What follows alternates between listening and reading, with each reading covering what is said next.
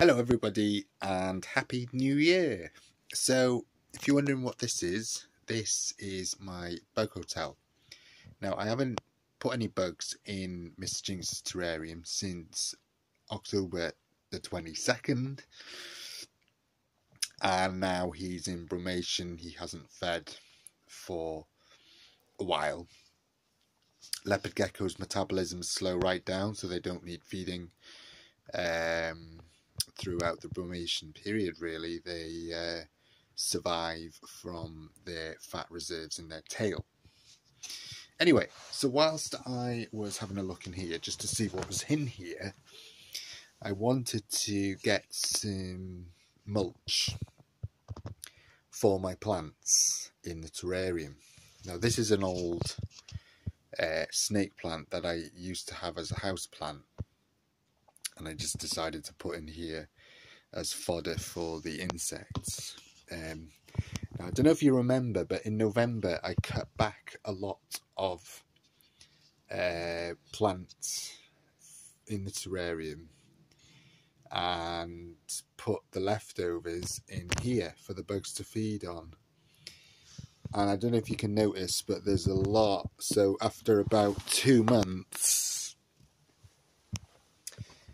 we can see that, I mean, apart from this snake plant, which has been here a while, but a lot of the debris, look how it's broken down.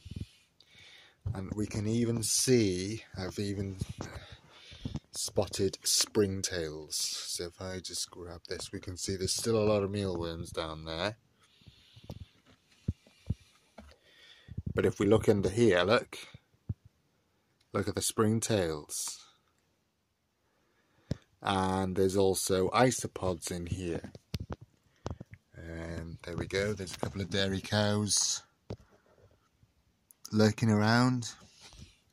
So not only am I using this soil, which has been broken down over time, I mean, I've not even watered it, I've just literally left it since I foraged the last few bugs for feeding in late October, before brumation, or shall we say hibernation.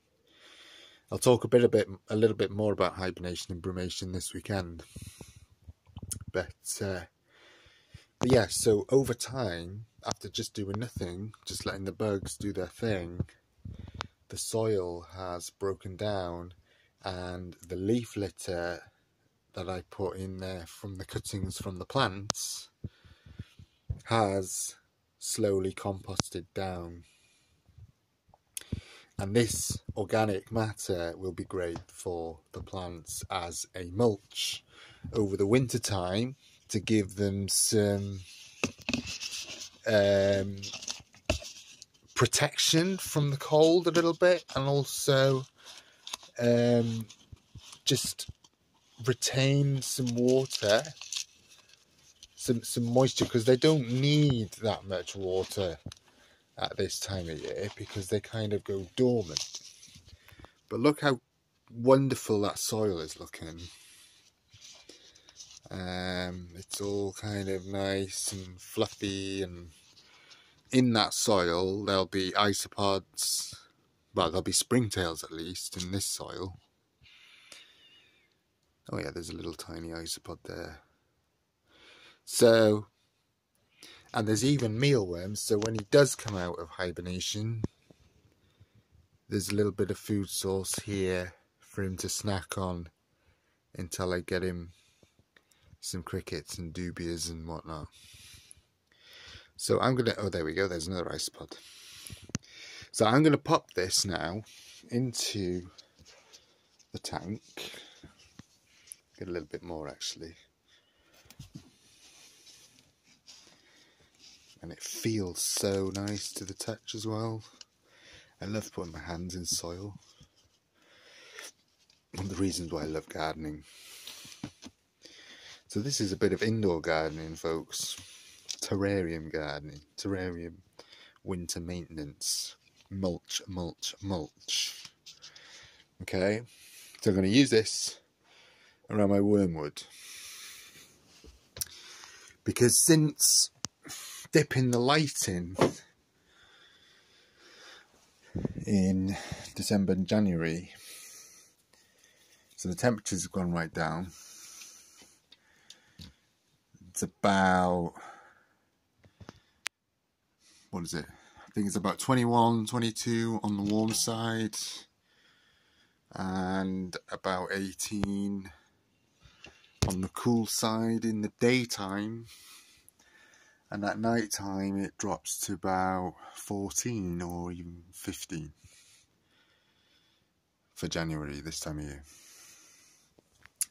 So this is my wormwood, and this is my helianthemum. The rest of the plants, I might actually put a bit of mulch around here, this asparagus fern,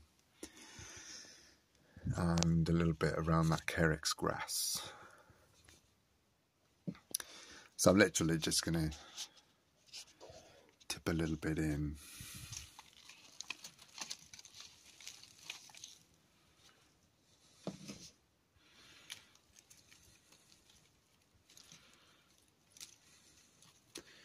And then this will add as a nice bit of, it'll protect the root base. I mean, this isn't going to get frost, obviously, because it's not going to cool down that much.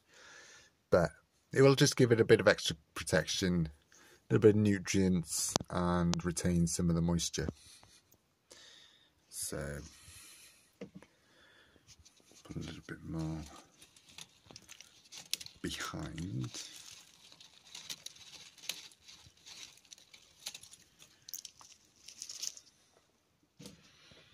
So yeah, winter time is a good time to mulch your plants.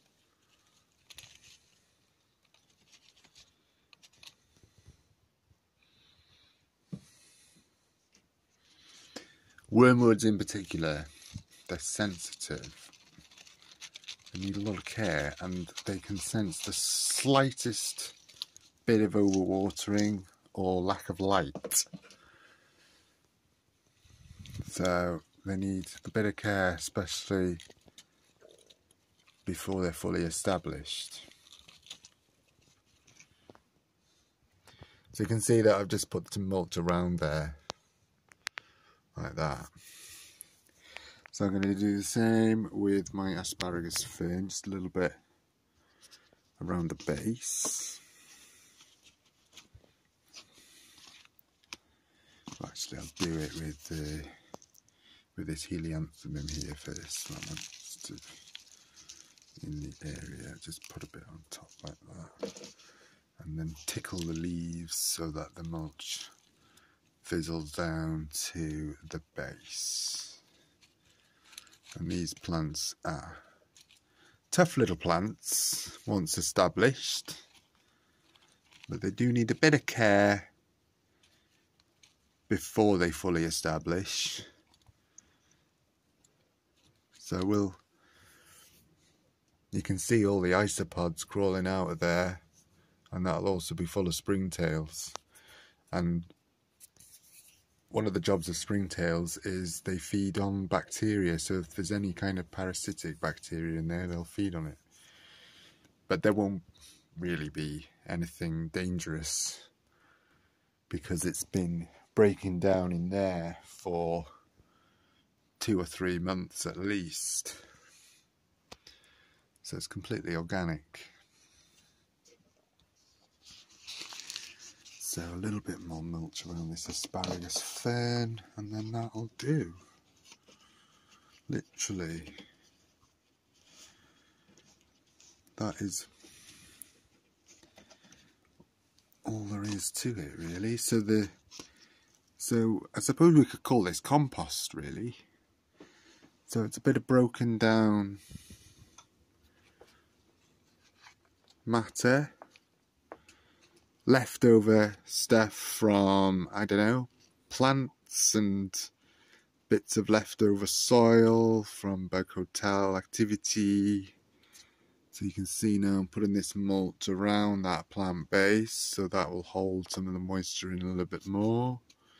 And offer a bit of a base for the water to sort of seep through slowly into the main soil base underneath, and it'll just give the plant a little bit of extra protection over the winter. And that is basically all there is to it, guys. I'm going to give this Carex a little bit as well.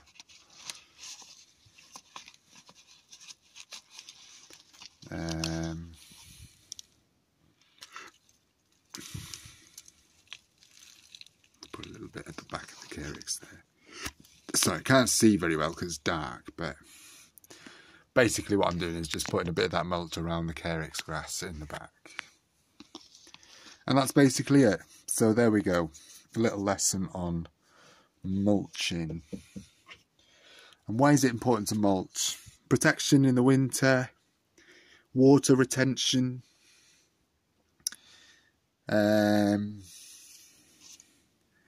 extra bit of food, and the Springtails and Isopods in that soil as well. And the aim is to basically keep the plants happy. So there we are. These guys, I don't really need to mulch because these guys are very, very drought tolerant. They can go months and months without water and still be happy. So I don't need to worry about them too much.